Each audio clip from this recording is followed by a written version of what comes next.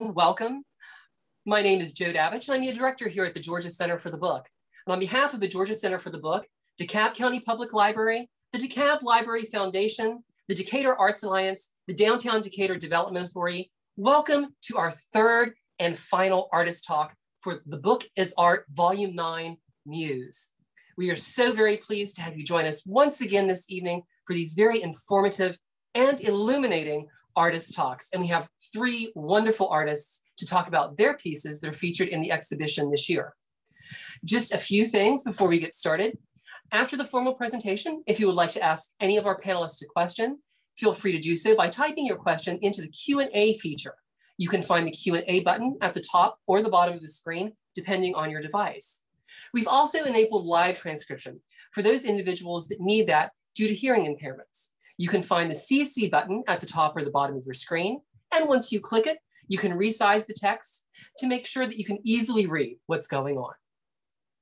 So right now I'd like to begin by introducing our guests in alphabetical order and then turning it over to them to talk about these fascinating works. First is Angaea Cuna. She is a multimedia artist focusing mainly on bookbinding and installation works. Angaea's projects are bio-centric to reconnect heritage, identity, and culture with nature.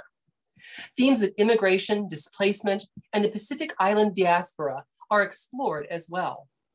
Angaea graduated with a Bachelor of the Fine Arts from the Design Media Arts at UCLA, and she is currently based in Kona, Hawaii. She started Gaea Bound Studios in 2020 and works at the Donkey Mill Art Center as their bookbinding and paper-making director. In 1977, Fran Goodfriend completed a degree in women's studies and art from Western Washington University. She then moved to San Francisco, where she continued her arts education at San Francisco State College, City College of San Francisco, and Sun Valley Center for the Arts. She was also an apprentice at a local pottery studio and loved working with clay, hand building, and throwing pots. She focused on Reiku pottery, drawn to the calligraphic lines of the Japanese brushwork. Her sense of humor emerged in quirky clay sculptures decorated with cartoonish narratives. After holding several part-time jobs, she received an elementary teaching credential in 1990 and taught kindergarten in the Bay Area and overseas in Morocco, Taiwan, and Papua, Indonesia. Then she retired in 2002. The collages, drawings, paintings she created for the 7 years overseas became the basis of artist books. Book art is now a way for her to rediscover her childhood love of reading. The starting point of the process is roaming through old books, which often determine the themes of her works. She currently lives in Santa Rosa, California, Sonoma County. She's exhibited works at the Sometimes Books and Gallery, Route 1, Point Reyes Station, Sebastopol Center for the Arts, and 23 Sandy.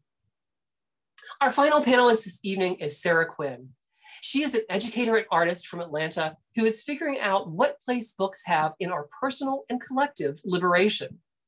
She makes books for and with kids and with grown people who are trying to keep their hearts open. She teaches students to read and to make things that matter to them, plant their own seeds, and harvest their own fruits. Her books use words and drawings and dreams and homemade inks to make space for seeking, feeling, unlearning, and radical imagination.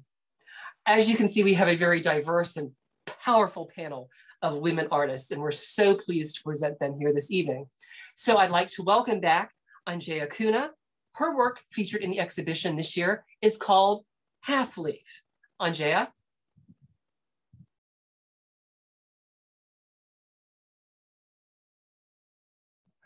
Angaea, you still may be muted.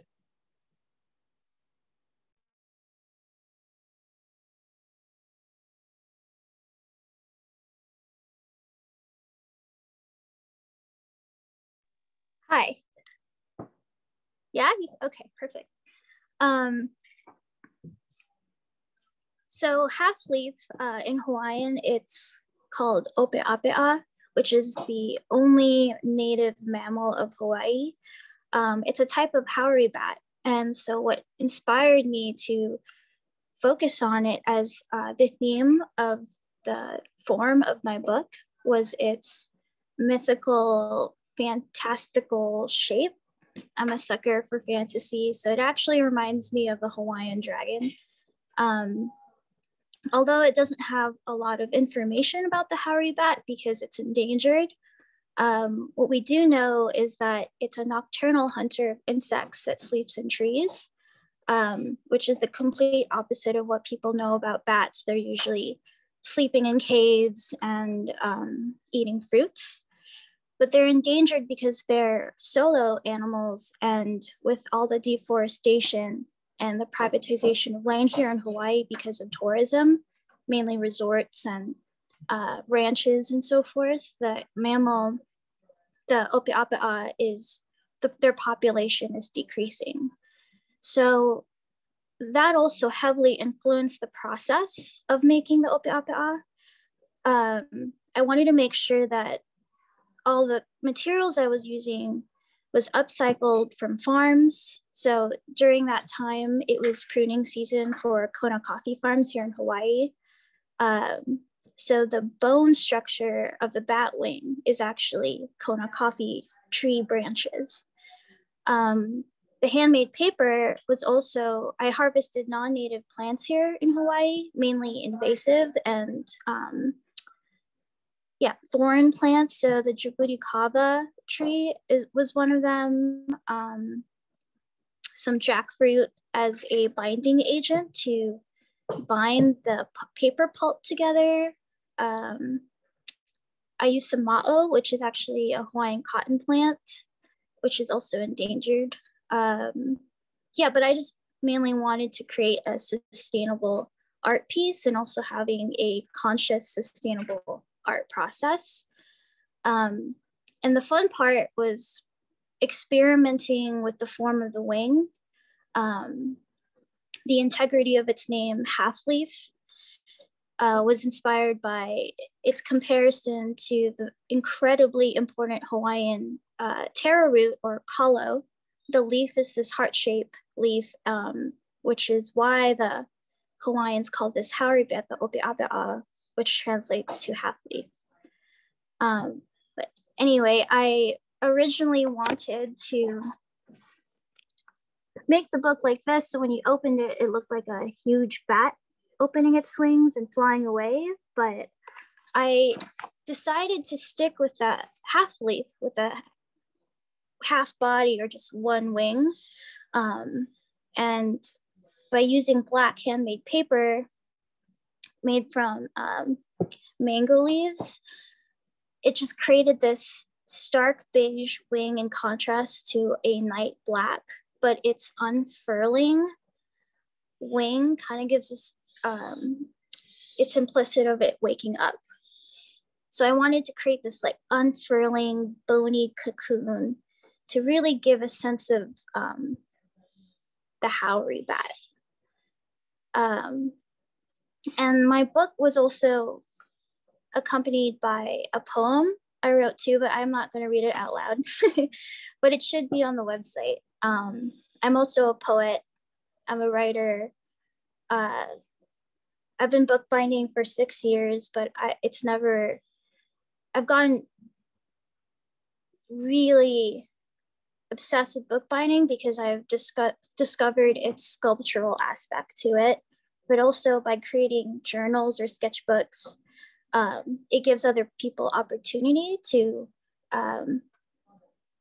add to the design of the book, the story of the book. They're going to be the storytellers of this cradle that I made for them. But thank you so much for inviting me to this Zoom artist talk.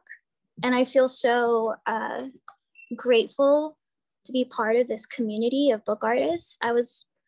I'm in Hawaii, so I didn't get to see the actual exhibition in person. And I'm sure I really wish I could touch everything and smell everything, but the online exhibition was just as amazing. It still blew me away. So thank you so much. Well, thank you, Angaea. We try to give folks, the best possible virtual experience, like the people have when they walk into the gallery. And just so you know, there's already comments for the poem that must be read. sometime this evening. So we may have to nudge you about that. But thank you so very much for that. Next, of course, we would like to bring up Francine Goodfriend, and her work that's in the exhibition this year is called Critical Stenosis. Fran? Okay, here I am. Hi. I enjoyed the exhibition online. It was really great to see where the books are shown, and I'm honored to have been invited. So I want to thank you for all that. I want to give you some background to critical stenosis before I put on the slides. In 2016, late summer, I developed what is defined as a critical stenosis. It was in my neck. So basically, that's a narrowing of the vertebrae, and the vertebrae is pressing on the nerves in your neck. And as you go higher up the spine, more complex bodily functions are in control of your movement or breathing. If I broke my neck, which I didn't, I'm very happy to say. But anyways, my diagnosis was progressive quadriparesis. And that's basically, I wasn't paralyzed, but if I didn't have surgery, I would have been eventually. And so I lost all independence basically with taking care of myself, cooking, cleaning, cooking and cleaning, I didn't miss that much. But it was a hard time. And I had one hospitalization and I couldn't be diagnosed. So I got back home, and I'm going to show you now how this book came up, hopefully together. So here I go. And before I share with you, I need to get that going. And sorry. Okay, share and play.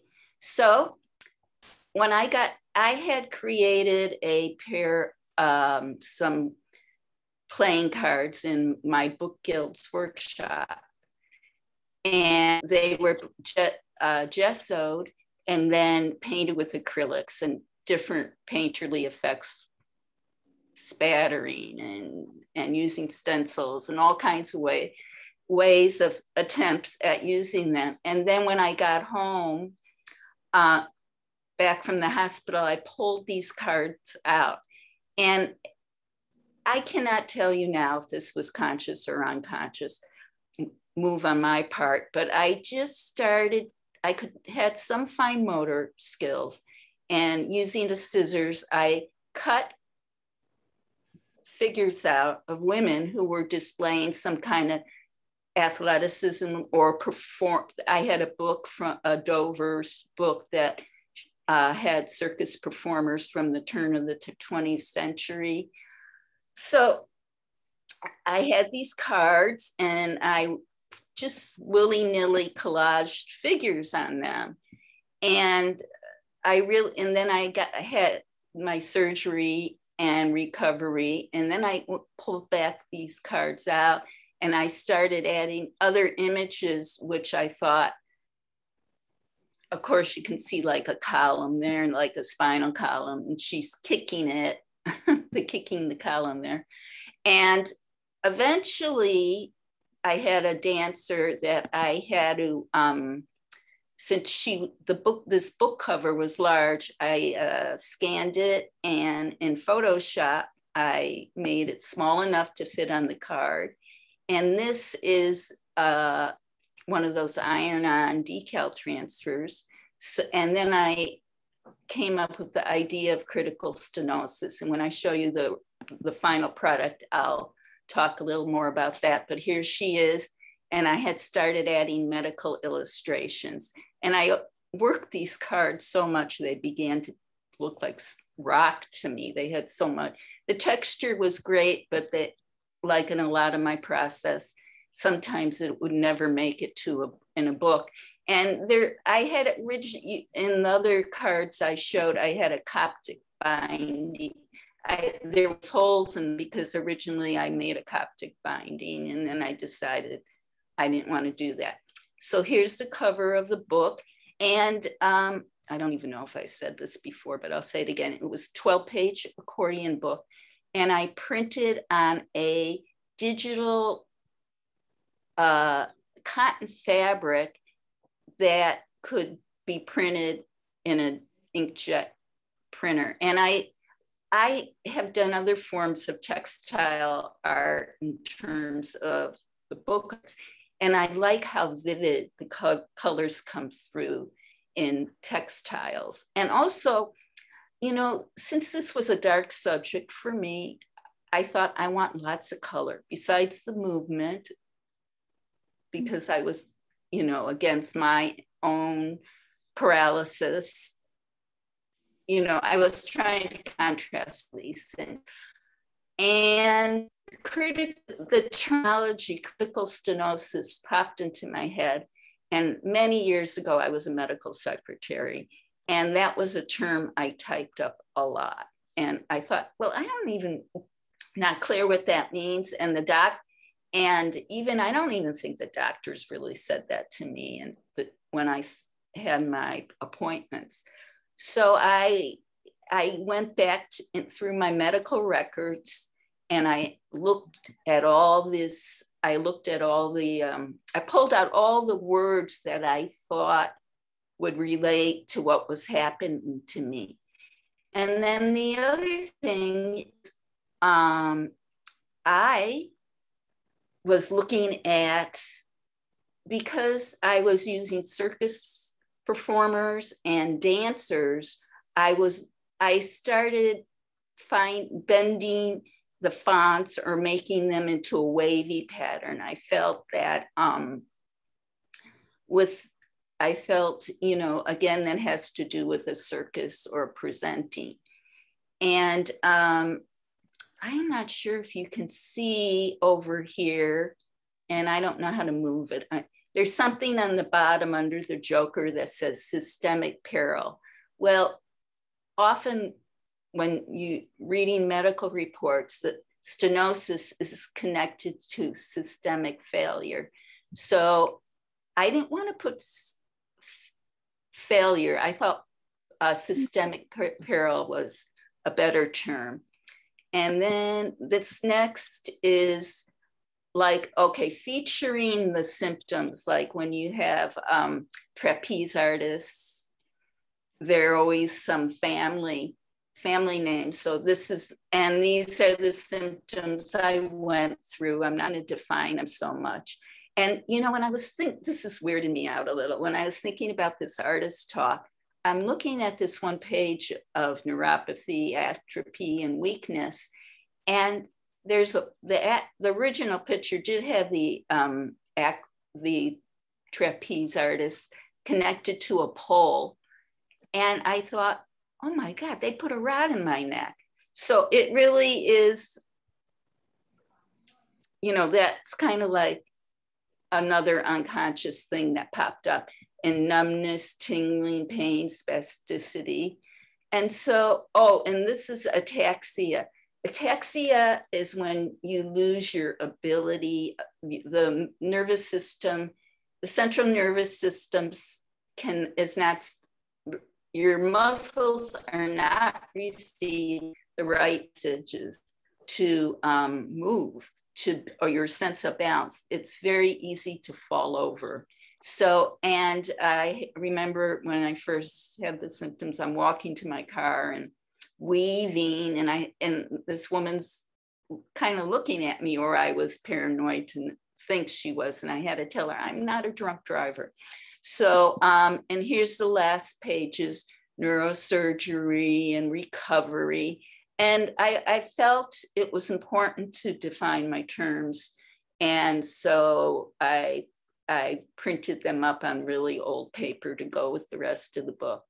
And this is the back of the book. And you know, that that back cover is very close to the card that I collage, the original card. And, you know, sometimes you lose texture with digital work, but on this case, I felt like it came through. You know, it has some depth. And I like to use these old marbled end papers. And and this one especially reminded me of corpuscles. And then when I was growing up in the 60s, in my parents' encyclopedia, there was the invisible man or visible man or invisible man and woman, and they were layered acetate pages and showing the different levels of a person's anatomy. And the pages between, I have, of course, this woman, and there's a man at the other end. And the pages I used in between are from old encyclopedias. So, you know, I think the important part of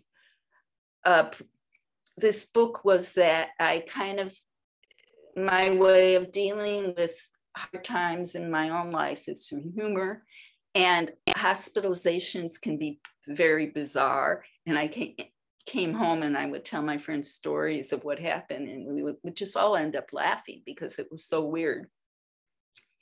And so that's basically the book. And, you know, and I think another thing that was an important part was, for years, I took part in writing process groups or writing practice. And it, you know, when you go through that process, you remove yourself a little bit eventually from your own angst. And for me, that helped me communicate this kind of paralysis, but it wasn't you know, oh, this happened to me and it was really bad. It's more like, it's not really a poem because I'm not a poet, but I played with the rhythm of the language. So thank you so much. And I am going to try to stop my piece here. Okay. Excellent. Thank you so very much, Fran, for sharing not only the story about your wonderful piece of art, but your personal story with us as well. And now, of course, we'd like to turn our attention to the third presentation this evening, the only presenter on the East Coast currently, and we are happy to very say, an Atlantan. So I would like to welcome Sara Quinn to talk about her work, Go Inside. Sara? Hey, thank you. It's been so wonderful seeing y'all's presentations and just seeing all the depth that goes into every single piece. A book is so complex, and I love seeing all the layers behind it. I'm just going to share, like digital slides of the book. And I'm going to talk a little bit about it. But first, I would just like to read it aloud to y'all. I'm also a teacher. Fran, I was glad to hear you were a teacher too. And Angaea, I wonder if you do, I'd love to talk about this, a little bit of teaching at your studio. It kind of seems like when I was looking around what y'all do. But anyway, as a teacher, got to do some read aloud. So going to share my book, Go Inside. And this was produced in a residency I did at the Women's Studio Workshop, which is up in New York State. Really recommend everybody to check out Women's Studio Workshop, which offers amazing residencies and workshops for women and trans folks. If I can get my slide to change, there we go. So this is an unlearning book for kids and grown-ups. The story that students, especially minoritized students, have something wrong with them runs deep. My work as a teacher is not to fix or change. I am learning how to tell a different story to myself and my students. One of my kindergartners once showed me a drawing and told me, "This is the cave inside my mind. I go in there to get my ideas," which was just like so cool. What wonders are already inside of her? What is already inside of you? You sit each behind the other. We tell you how to hold yourselves, where to put your eyes, what should fill your mind. You don't have a question. which is something I've heard teachers say to kids at schools I've worked at. I wonder if it makes you feel like your insides are empty sometimes. But there is a part of you underneath that none of this can reach. That's where you go inside. And if you guys could see the physical book, this is a 2-part binding. So this first one is a drum leaf and the second one is an accordion that pulls out. So you can kind of see it here. Go inside your own darkness where you think you can't fit. In the open cavern, listen for something living. Follow it. Use your hands, your mouth to find the river and a boat just for you. Drift through the dark to a place where you can feel everything growing. You want to see it all, but you don't know how. You can fill it with light, your own light. Go inside the garden and taste everything. Lay down when you're ready. Go to sleep. Let it all go. Later, when you remember, you will feel lit from within. You will know there is no secret thing outside of you. You are the secret thing welling up from inside, overflowing.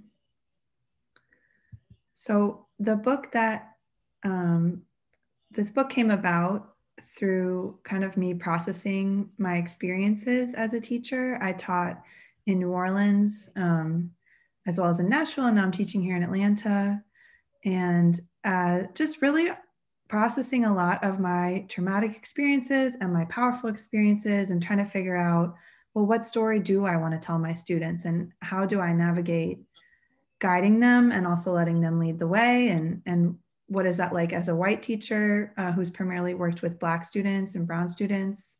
What is my role? What is my place? And like, what story do I have to offer them that allows them to actually be their own storyteller? So this was a book designed to share with kids, and it was also designed to share with adults because I think there's a lot of learning in that overlap. And just to share with y'all, I created the text for this book and some of the ideas for images while I was teaching 4th grade at J.E. Moss Elementary in Nashville. And I did some workshops with my students there, my 4th graders, to talk about like how do they imagine their inside spaces and the place where they can go inside themselves that is up to them, that is, they have complete dominion. And so these are just some images of my students and the work they created. And these are some images of some of their places. This one was like this dope rainbow canyon with like shining crystal. I just loved this so much that Carlos did. And then this one was like multiple lakes under each other with like exits, like secret doors underneath, and these incredible vehicles at the bottom. I loved that. So many of them connected with the idea of like entry and portals and like descending and that sort of like transformative space. That was just really powerful to me. And here's one more. Gian's had this like deep, deep darkness and then this sudden light. That was really inspiring for me, and her waterfall. And here's a second waterfall.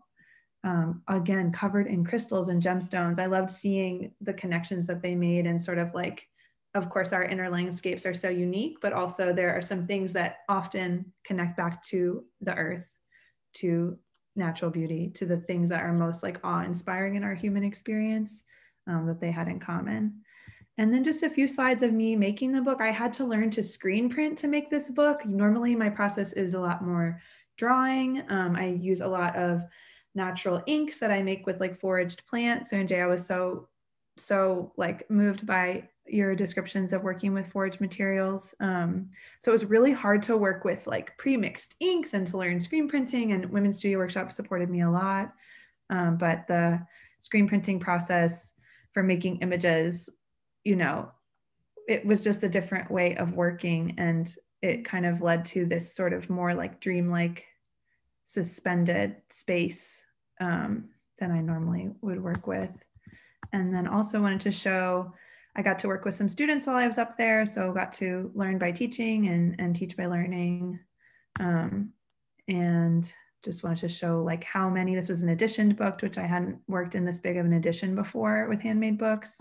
And finally, I don't know if this video will play, but all of the text was hand set by me and letterpress printed. So just like another you know, for those who may not be familiar with book arts, love to show like the beautiful machines. I can see, Angaea, you guys have something in the back over there, some kind of letterpress or press that you guys have going on.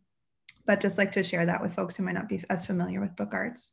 So I'm not gonna, y'all don't need to see this video right now. Yeah, so that's what I have to share today. Excellent. Thank you so very much, Sara. That was a wonderful, wonderful presentation, and actually gives me all the fodder we need to start this wonderful discussion this evening as well. So I told you I was going to be on that. So I was vigorously taking notes. Once again, if any of you in the audience would like to ask the artist questions, please feel free to type those in the Q&A portion and we'll answer those as they come in. But one thing I did want to touch on, and we'll go back to Angaea real quick, because she, of course, as Sara mentioned, is in a very interesting location right now. And I would love for her to tell us all where she's at and give them a shout out. Am I live? Yes, you are. Okay. I'm in Kona, Hawaii, currently at the Donkey Mill Art Center, which is in Holualoa. It's around 2,000 elevation, but I could see the seaside, and from the stretch from the seaside to the desert is jungle, and then another desert mountain above me. It's almost 2 o'clock here, so it probably will start raining.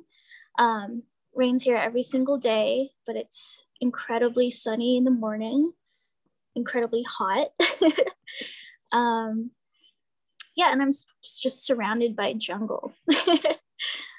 Well, we here in Georgia know what it's like for really, really hot. Granted, it's been a little more forgiving this summer, but it's been a scorcher or two in the past few years. But so what do you all do at the Donkey Root Art Center? We mainly provide art classes to a wide range of demographics. And then we also provide art classes in public schools here. And the center itself also has an exhibition space and different types of studios, from pottery, metal, printmaking, and our new fiber studio. Excellent. That sounds wonderful. And maybe let's go ahead and bring Sara in on another topic that I found very interesting, because Sara, you talked about using foraged plants and natural materials. And Angaea, you know, your book, you know, Ape'apea just is literally created from the surroundings that you live in. And I found it utterly fascinating. And I even loved it more when you said that those were Kona coffee twigs that were in there, because I'm a confirmed coffee fan. So I was like, oh, that's even better. Those are coffee twigs.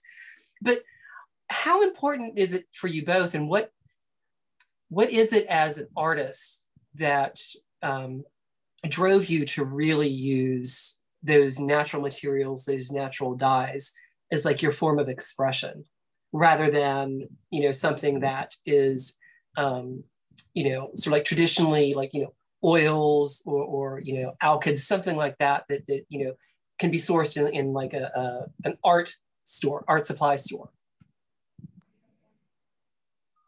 Should I go first? Go right ahead. Okay. Have you ever heard the term ignorance is bliss? I don't have it anymore. So there's this heavy guilt, especially in such a delicate environment here in Hawaii. Humanity is very intertwined with nature, especially here, as opposed to, you know, other places like Los Angeles. There's a stark lifestyle difference in the city or the suburbs and the desert. There's no connection between how easily we can intertwine with nature instead of separating it from us as like a nuance. So here in Hawaii, I feel like it's important, and it's very important and necessary to observe, to listen, to be conscious of what you're surrounded by, your actions, and how that's going to affect the next step, affect the next village, for example. I guess the best metaphor I have here is it's incredibly steep on the island of Hawaii. So if you live at like 2,000 elevation and you're gonna spray a bunch of, weed killer on your farm, all that rainwater is gonna take all that terrible toxic chemicals to the houses below you and then eventually the ocean. So not to be corny, but it's the circle of life. And with art, artists have this entrepreneurship that they can fit into any norm, in the sense that I want to use my artwork, but also my process to inspire different norms here on the island, whether it's farming or education, building, food, culinary, whatever. Excellent. Thank you, Angaea. Sara, how about you? I'm just taking that in. For this book, like I really failed to do that. Like Angaea, like that path you're creating and that collaboration with the plants and with like a way of living and being, like that is where I'm hoping to grow towards. And like I've been slowly, figuring out what that looks like for me. Because when you look, you're like, okay, where'd this paper come from? Where'd these inks come from? If you've ever been in a printing studio and you've cleaned the equipment, you can smell that like we're not supposed to be doing that. And that, we could talk all day about that, but and so like for this particular book, it was kind of like, okay, I'm in these circumstances, but I find that when I'm working with like, and this is just kind of but when I'm working with created colors, I kind of feel like I have like big thick gloves on or something. Like I find it difficult to express with those colors and like connect with those colors. And when I'm working with foraged materials, things just like flow in it feels different to like the creation process feels different to me. And so like I'm working on learning. I'm working on like building up my library and my repertoire of even just like inks to start, so that I can work more directly and expressively with like what's around me. And it's been cool. So I am from Atlanta, I grew up here, and I've lived away all of my like adult life. And now at 32, I've moved back, and I'm like finding all these plants that I never knew were here. So like there's wild grapes everywhere in Atlanta. I never knew that. And so I've been working with a lot of wild grapes. I've been working with the goldenrod. Like I'm learning the place here in a way that I didn't know it as a child. And I didn't see or value, but it's like these plant relationships are here too, even in this huge metropolis with like the craziest highways ever. I'll stop there. That's very interesting. One of our artists last week did the work, Meza Karaize, and she was talking about her process of creating the dyes and the colors from the natural environment. And even some of the fabrics that she used, she buried them in the ground to let them rot. Oh yeah, well, and you read the book descriptions, but then sometimes you miss things. And I completely missed the fact that there were actually fungi spores in the book. And then I just had that moment, and I said it in last week's discussion that, oh yeah, I can see, maybe, the Emory Book Arts Library buying this. And how do they handle that there are live, fungal spores implanted in this book for a reason? Because she, once that sense of impermanence, that eventually the book will return to something natural and will decompose that way. So I find that extremely fascinating. Before I loop Fran in here real quick, Angaea, the black of the book where you said you used mango leaves, does the black color come from the mango leaf that you used? No. Okay. Excellent, thank you so very much. Well, Fran, I want to loop you in here because, Sara kind of created this book using a process that she never did, But you kind of truly have sort of like a transformed or altered book of the three folks here. What's it like for you to source those materials? You know, do you have an idea and kind of like wait for the material to present itself to you? Or is it one of those things where, you know, you find an object and then it sparks your ideas? Well, it's both. Sometimes I go searching for books, and those are usually reference books because they, you know, I used to go to the, you know, used bookstores or whatever. And I was looking for books with the letter E because I was making a book about the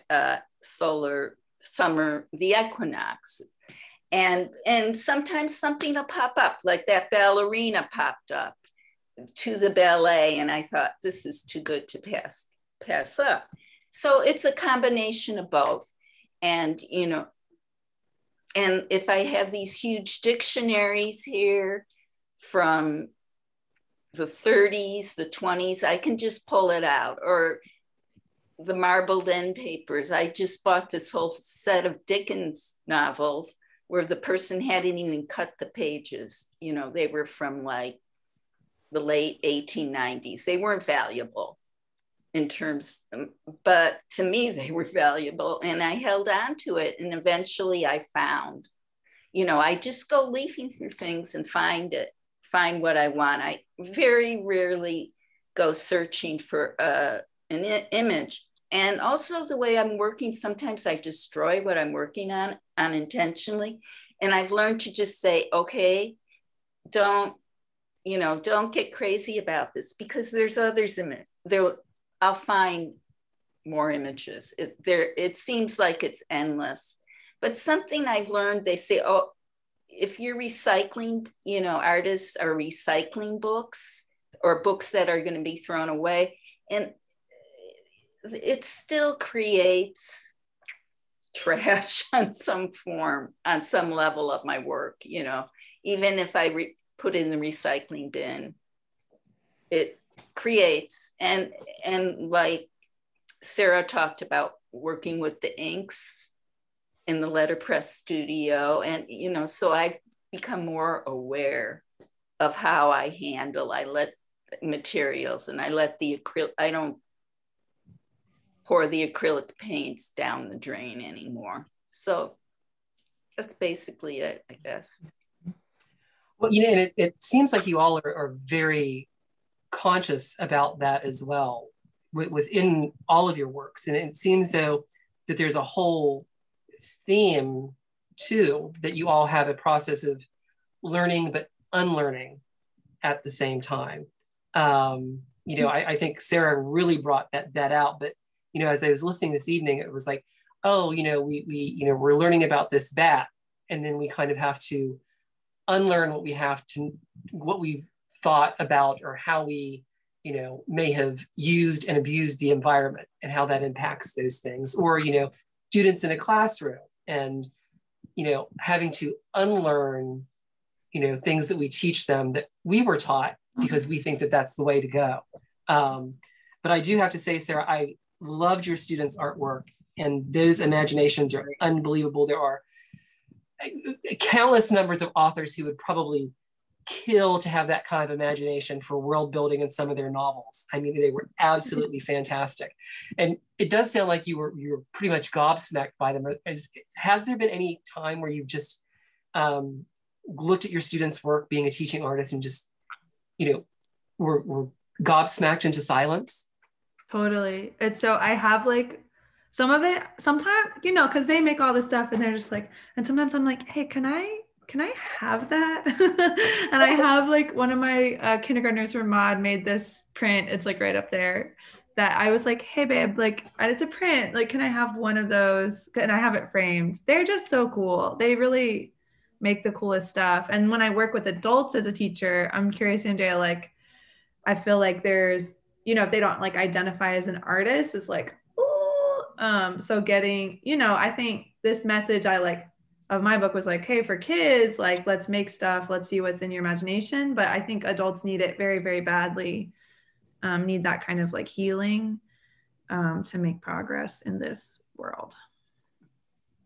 Oh, definitely. That's kind of like what triggered that my whole thought process on the learning and unlearning thing that I'm seeing here. And, you know, you all seem to be teaching folks and working in teaching environments or have worked in teaching environments. And, you know, I think you all may have windows into the world that some of the casual viewers tonight and myself don't have, because, you know, you get to kind of see all of that creativeness sort of like nascent before we you know, pigeonhole us into majors and things like that, and then, you know, send us off into the world. So Fran, I want to go back to you and the acrylics, because I really liked, there is a great sense of movement to your book too, especially how you have the type in curves, and you know, it kind of moves you along. It's almost like you can actually hear the circus music playing behind it a little bit. But what struck me about it is, although these are such comical images, there's really a power behind them. Like, I'm glad you mentioned the one of the woman on the rod, because when I saw that, I immediately thought, oh, it's very Frida Kahlo, and how Frida Kahlo would always do yeah, a columna rota kind of thing, you know, and that was, I don't want to say it was her shtick, but, you know, she always made a big thing. She was in a terrible accident. It broke her back, and she actually did have a rod that pierced her body, but, you know, she used it then as a complete metaphor in a lot of her paintings the rest of her life. And it kind of stops you, and you have to really, you know, it's a very arresting moment in your book. And I'm glad you brought that up this evening, because I was like, yeah, that's a very powerful feminine image, I think. Well, you know, when I started in women's studies in art, it's when Frida Kahlo was very 1977, 6, that's when she started becoming popular. In fact, my little neighbor was wearing a dress the other day, and I commented on the color of it, and my other 6-7-year-old neighbor came out, and she said, "Oh, that's Frida Kahlo." And I thought, wow, you know, this whole, you know, 30, 40 years, whatever, some Frida Kahlo is in, or being taught in first grade or second grade, and or her mother's reading books to her about Frida Kahlo. And until you brought it up, I didn't even think of this connection. But I think, you know, I mean, I consider that a compliment, so thank you. You're very first time in my life compared to Frida Kahlo. Well, folks, once again, we're approaching the top of the hour, and I wanted to just remind you, if you had any questions for our artists, feel free to type those into the Q&A so we can get those asked before we wrap up this evening. And Angaea, I'm just once again putting it out there. I do have a poem pulled up, and I know folks have asked for it. So, you know, if you are uncomfortable with it and you would you know, give me the permission to, I think I would actually like to close with that if we wrap up this evening. I am a big lover of poetry. I am sure everybody who knows the Georgia Center for the Book and has seen our programs knows that I fight tooth and nail for poetry. So I would like to very much include that in the program, if you don't mind, whether you read it or I read it, your choice. So, yeah, I don't mind reading it. Well, if you don't mind, I would, if I can, I would love to read that. Maybe you should read it. Okay, all right. We'll leave that for the very, very end, just in case. Hey, you're a published poet. It's almost like slam poetry. They always call the first person up the sacrifice poet, to kind of like warm up the audience and things like that. So it's almost like being a sacrifice poet, but in a little bit of a way. So one thing that I really liked about all three of these works and kind of how they individually interconnected to each other in really interesting ways this evening is, we started off with Angaea's, and it's so natural, and that bat wing just seems to wrap around and embrace the book. And Fran's was very transparent, but it seemed in a way that there was this great connection to materials and digging beneath the surface and looking either into yourself, beyond physical brokenness, beyond environmental brokenness, to produce these beautiful and contemplative pieces. So, going forward, what is the next step for you all? What are you working on, and how are you going to continue to express that in maybe the pieces that you're working on now?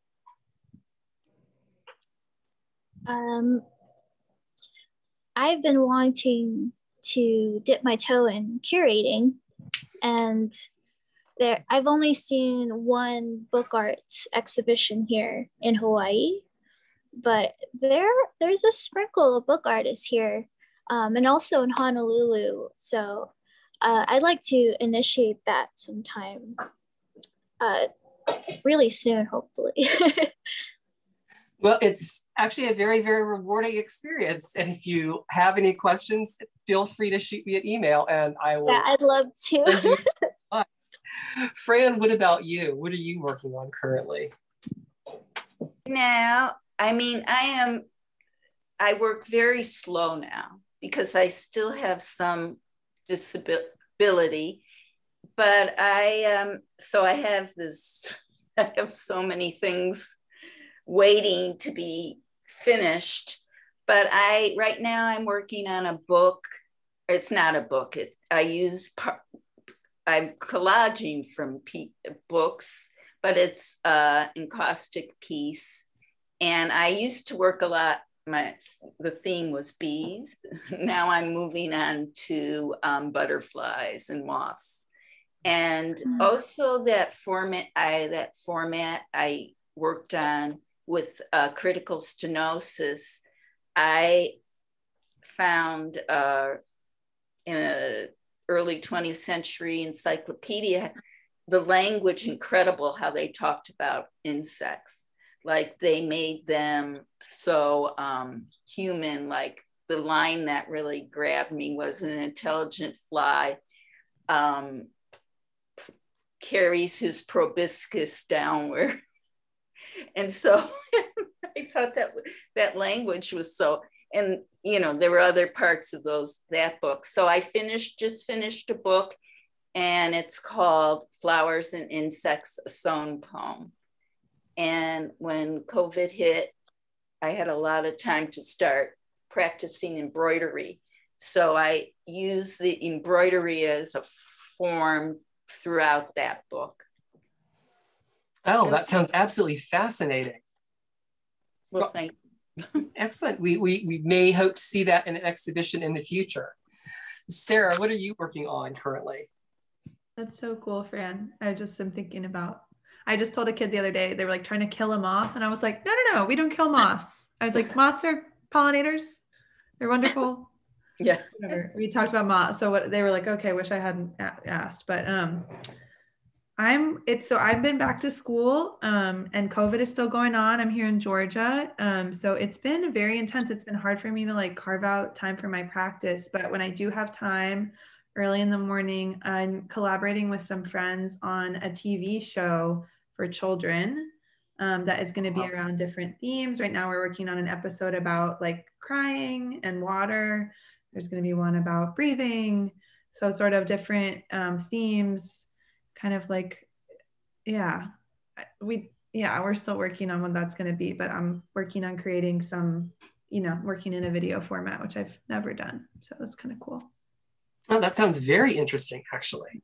So, well, folks, we are about out of time. And since I said we were going to end with the poem, I want you all to thank yous real quick. So Thank you once again, Angaea and Fran and Sara, for joining us. Thank you all at home so very much for joining us for this entire series. And don't forget that you can still sign up to view the gallery in person by going to our Eventbrite page. We are open Tuesdays, Thursdays, and Sundays, and we'll have extended viewing hours the first weekend in October during the book festival. So be sure to check that out. Don't forget, you can also see the video tour of the gallery on our YouTube channel, and you can see the full catalog on the Book is Art website. So to end this evening, I would love to read this beautiful poem by our artist this evening, Angaea Cuna. Daydreaming upside down in the trees, paper-thin wings stretch into half loops. The roosting beast slowly reveals its eyes, waking up to the silver-lit moonrise. But before the hunter's hungry flight, its bones pop up from the sliver of sunlight. Blood streams pump like halo veins. It drops from its tree and flutters in the rain, not a myth and not a ghost, but close to a tale at most.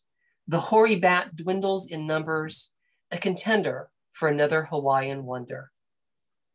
Thank you all so very much for joining us this evening, and we'll see you all again very, very soon.